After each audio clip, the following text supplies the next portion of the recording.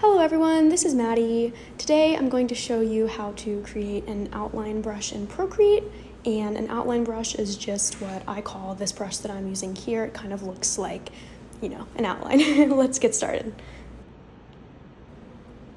So first you're going to click this paintbrush icon and go into the calligraphy section. We're going to duplicate our monoline brush twice. I just think this is the easiest brush to make an outline brush from, but you can do this to any brush. So after you duplicate it, you're actually going to select both brushes. You're going to do this by actually swiping it to the right while the other is selected, and then once they're both selected, click that combine at the top of the screen. Then you'll have the combined monoline brush, which we will go into the settings of. Click here for combine mode and change it to difference. This will make it one color in the center and then the other opposite color on the outside.